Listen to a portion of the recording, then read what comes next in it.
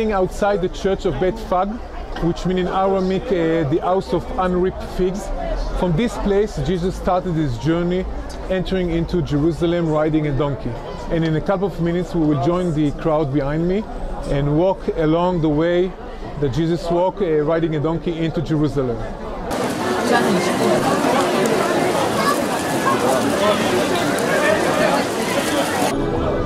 It's Palm Sunday in the Catholic Church. I am the Greek Catholic Bishop, and we are all going together with the crowds to Jerusalem to celebrate the great entrance of Jesus to Jerusalem. Marcus from Germany. I'm priest. I'm responsible for the priest seminary education in our diocese, and we are here with 15 students for Bible school. We are here for 9 weeks. A lot of history, a lot of religions, a lot of different people. To me, Jerusalem is one of the most exciting cities in the world. Happy feast to all of you, and God bless you all.